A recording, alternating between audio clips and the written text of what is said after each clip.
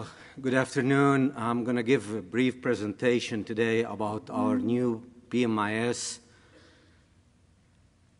I'll start by giving some background, then I'm going to show some screenshots of the new system, then a summary.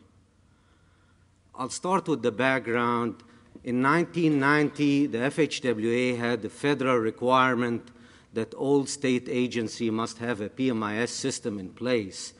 At that time, TxDOT had the Pavement evaluation system, and the Pavement evaluation system was expanded into PMIS. We made some change. TxDOT made some changes to the Pavement evaluation system. We went from 2-mile sections to half-mile sections. We went from 33% minimum sample size to a 50% sample size. Now, the new Federal Transportation Bill, MAP 21, requires every state agency to have a pavement management system in place. We have, we had several tools in place. We have the PMIS on the mainframe that's not user-friendly. We had Map Zapper that was developed by one of the employees of the pavement branch who retired, and we're struggling to support Map Zapper. And we had some standalone applications for viewing the right-of-way images. So we wanted to develop a comprehensive system that will be inclusive of everything, that you can have. You can do your analysis, you can run reports, you can view your right-of-way images. We wanted a system that's going to be user-friendly, web access, and also to be able to do advanced analytics for pavement management. The project was awarded last year to Agile Assets Consultant, which is one of the leading companies in software for infrastructure management. It's a 2-year contract. We're just almost finished with the first year, and we're about to go live with some pilot districts, and we're going to go live statewide in 2017. In the next few slides, I'm going to show some screenshots of the new system.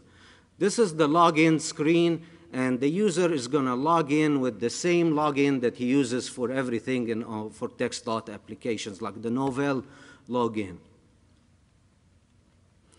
We're going to have different levels of access. The Pavement Preservation Branch is going to be the system administrator. There are going to be advanced users.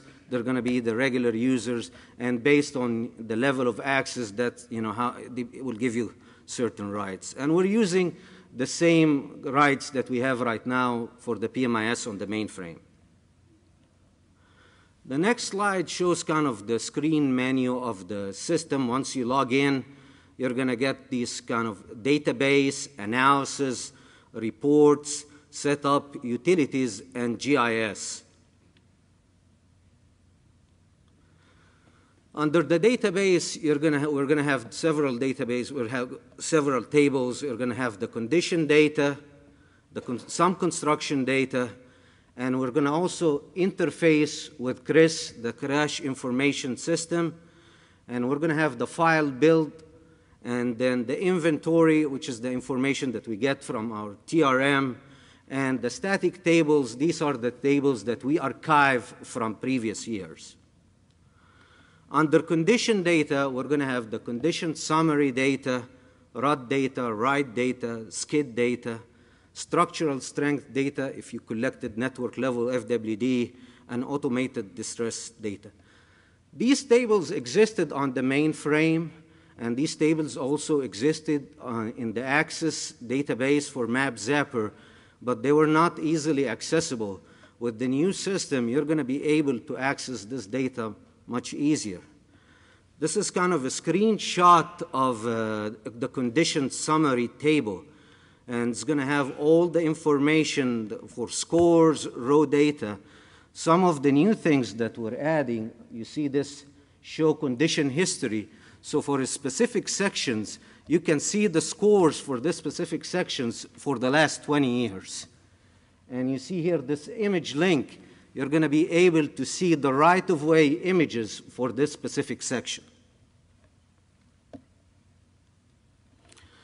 Also, when you put your mouse on any column and you right-click, you get this menu that you see on the screen. And in this menu, you can sort, you can filter by a certain value, and you can, if you have some amount of data that's highlighted, you can show it on a Bing map, and you can export the data also to Excel. The system also will give you the option to graph the data down the road, where you can identify the limits. You can input like from this reference marker to this reference marker, and you can select the parameter that you want to graph.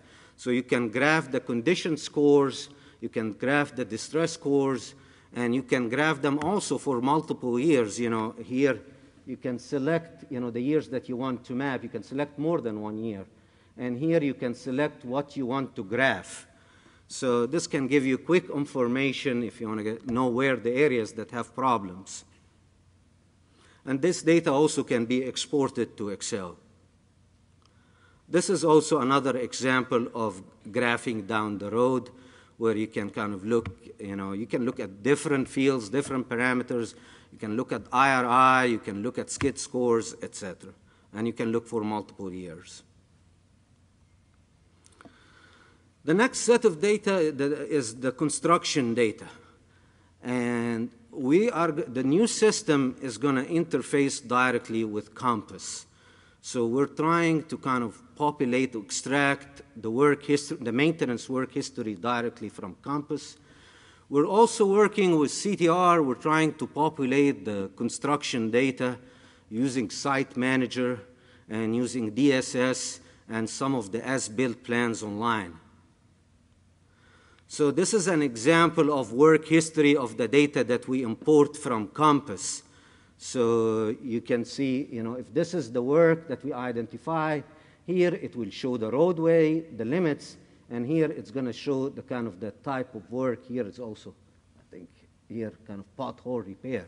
So you can track your maintenance work on any segment, and we're going to automatically kind of load the data from Compass.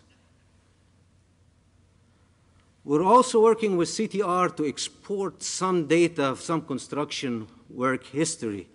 We have limited sample in the system right now, but we're hoping to populate more and add more. So right now here you can see the different layers for a pavement structure. You can see some of the thicknesses, and all of this data is coming from Site Manager, and here you can see the highway and the limits.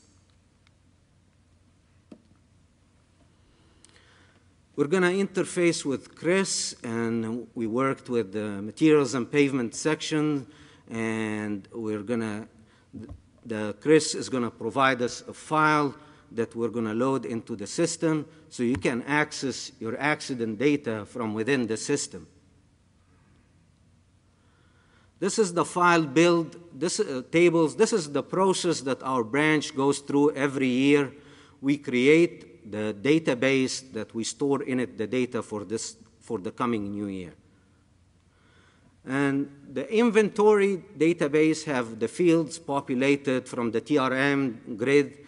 It has information like surface width, number of lanes, ADT, etc., all the kind of the inventory information. The static tables, these are the archived tables from the previous years. This slide shows the analysis, a screenshot of the analysis. The system is going to interface with DCIS and Compass. So the 4-year plans are going to be downloaded from DCIS and Compass, and they're going to go into a staging table. And this staging table, the user is going to do edits or corrections for the 4-year plan, and then they're going to move to another table, the 4-year for Compass and the 4-year for DCIS. And eventually, these projects are going to be put in what we call the master work plan. And you can do analysis for the 4-year plans and run different scenarios. We're using the performance models that were developed by TTI from a research project. Currently, we don't have this capability, This system will allow us to evaluate our 4-year plans. The districts can modify their project list and run the analysis and see how this will affect their scores. This next slide shows the kind of the optimization part of the analysis. Optimization is something that sometimes we use this word kind of generally. But optimization is a mathematical way of finding the maximum of a function or a minimum. And you have to define an objective and a constraint. So in our cases, we're trying to maximize sections with condition score above 70, which is our performance measure. Our constraints are the available budget or the available money that we have. We don't have money to fix all the roads. So the optimization is going to use the predetermined project from the 4-year plans. And in the 4-year plans, sometimes for years 3 and 4, the funds is unallocated, so the system will recommend some projects for years 3 and 4 based on this money that in the 4-year plan that says X amount of dollars countywide or maintenance sections, etc. It's going to be a tool. People can use it. People can look at what the system is recommending. They can, use part of it, ignore it, but it will give them an options or something to think about or consider. In general, the analysis module will give us capabilities that we struggle right now with. We'll be able to answer a lot of questions that we get from the administration that sometimes it's really hard. Is how much money do we need to achieve a condition score of our performance target of 90% roadways with a condition score above 70? Or how much are going to be our scores based on our current funding levels? And we'll be able to run different funding scenarios, different projects, and evaluate the impact. The next set of slides, I'm going to show some screenshots of the reports. We are trying to include all the reports that we currently have on the mainframe and in Map Zapper.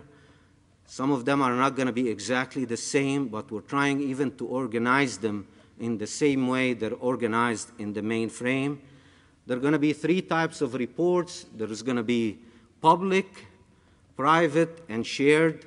If a user can create his own report, and share it in the private, he's the only one going to see this report. And shared, he can give access to limited number.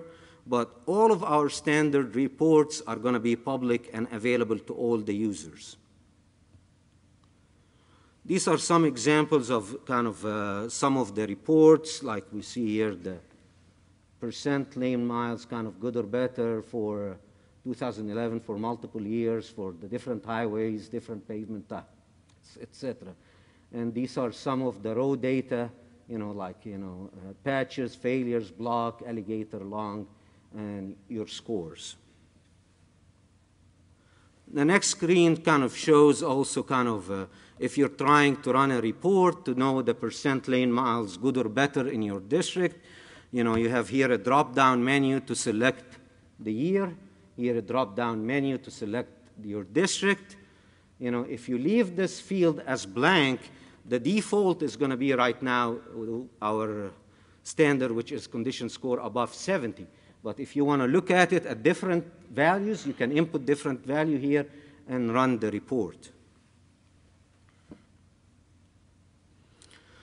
This report is called kind of the critical scores report. This report was on Map Zapper, but I think this report is going to be more visible and people are going to use it more.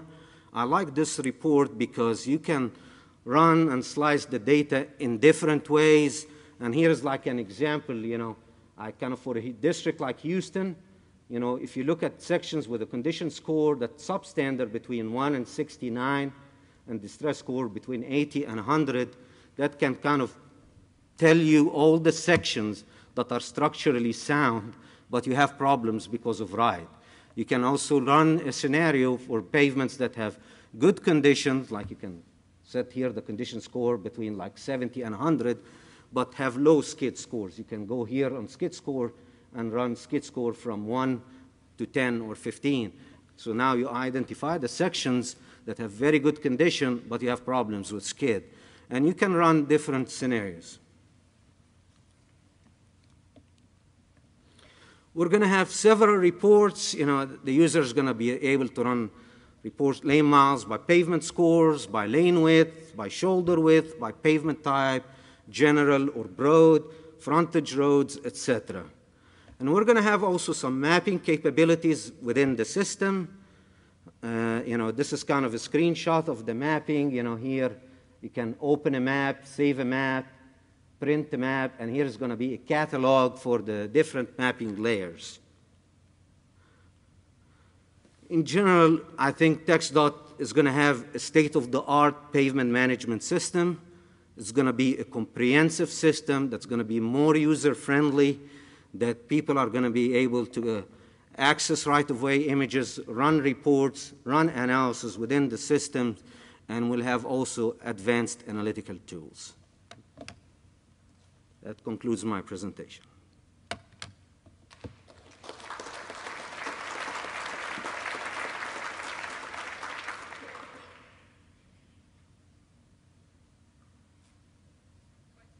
Yes? Are you going to limit those CRIS reports to the users in the districts, or are they going to be available for everyone as well? The system is going to be only available to TxDOT. The question is, are you going to allow everyone to have access to the CRIS data? The district has a person that does crash record, pulls down those crash record reports. Are you going to limit the users in that area, the number of users? Well, we can limit the number of users, or we can limit access to whatever, you know, is needed. You know, we can limit access to certain data, but for right now, the regular users, a lot of the district pavement engineers and directors of maintenance like to look at the skid data and CRIS data kind of correlated, or sections with poor conditions and accident. So, but in general, the system, only TxDOT people will have access to the system. I don't know. Yes? This is going to go live in 2017? Yes. So I think right now I've tried using MapZapper, so it's not working. So what do we use in the meantime? Well, the question, you said that the system is going to go live in 2017. And what do we do right now? We have problems with MapZapper. Well, right now, the users can use MapZapper through a Citrix account, and it's not like what it was. Once the system goes live, we're going to sunset MapZapper because we're not able to support it. It's not compatible with our current versions of Office and Windows. We're going to go with the new system. We're going to pilot with 5 districts for 2016, and through the rest of the 2016, we're going to do training for all the districts so that we're going to have statewide implementation in 2017.